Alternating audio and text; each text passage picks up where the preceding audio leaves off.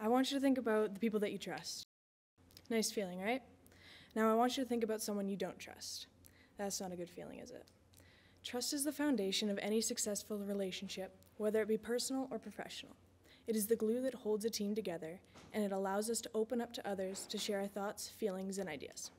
But how do we cultivate trust through our connections with others? Well, over the course of this year, I've experienced both challenges and victories in building trust within teams. In fact, my experience with my success teams in Leadership Academy gave me an opportunity to reflect on how trust is built and then apply that in my own context as a Mustang volleyball leader. Let's go back to that feeling in your stomach where you're in a situation where you don't trust others. That is a feeling I'm familiar with from my club volleyball team that I was a part of last year. Like any team, there were drama issues. Straight up, no one liked each other, but we couldn't figure it out. We couldn't communicate to solve the issues, and we couldn't rely on each other. I didn't feel like we had built the trust needed to become a successful team. I had to make a tough decision. I left the club. I signed on with a new team the next month, and while I was able to remove myself from a negative environment, I now had a new challenge, building connections with players on a team who already knew each other. Has anyone here been the new person? Either on a sports team, being at a new school, or even a new club? Well, I was the new kid, and I felt like an outsider. Everyone already knew each other and had made those important connections with each other from the previous season. Well, we got to spend 5 days together in Las Vegas, which was basically one large team building event.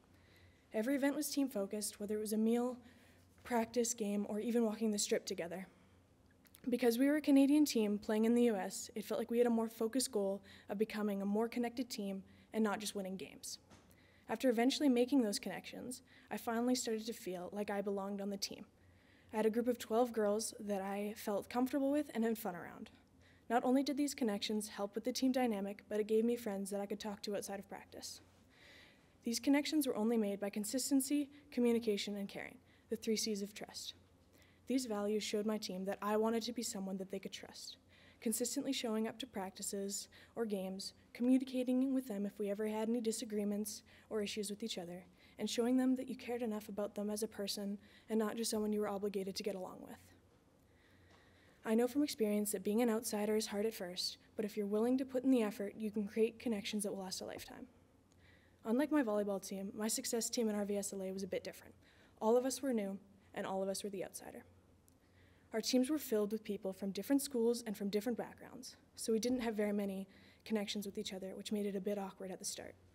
One of the first things I remember about RVSLA was making a name and logo for our success teams. This was really the first time we got to learn about our own core values, as well as the ones we share with the people around us. I think this is when we really started to open up as a group, and it showed us that even though we didn't know each other too well, we still had some similarities that gave us connections. Even though those connections were small, they made a big difference in becoming a team. At our year 1 meeting at the Calgary Public Library, we got to participate in a trust exercise. We each had a popsicle stick and had to hold them as a team with a single finger. The simplest idea of trusting the people beside you.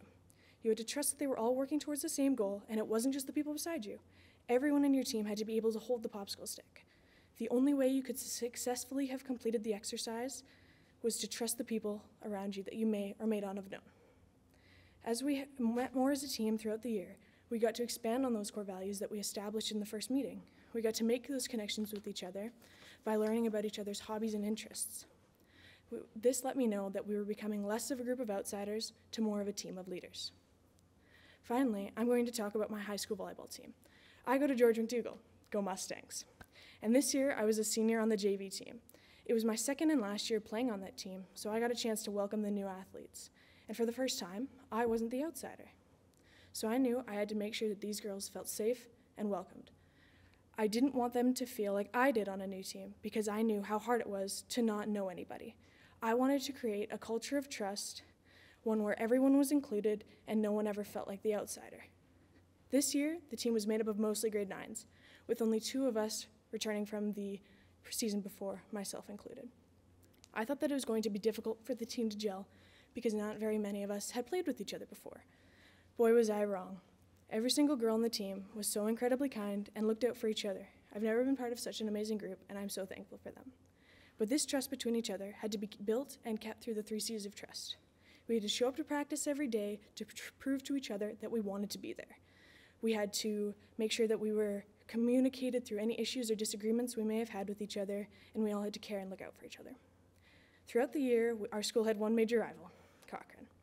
We were 1-2 in every tournament and even in the RVS League. The trust that we had built throughout the season helped our play our best game against them, one where we could play cohesively and successfully, proving that a significant amount of trust can be built over time. In conclusion, trust through connections is a vital component of any successful relationship or team. By embodying authenticity, active listening, reliability, empathy, and consistency, we can pursue trust with others to create more profound and meaningful connections, to build trust with everyone in our life. Remember to take the time to connect, communicate, and care because it matters.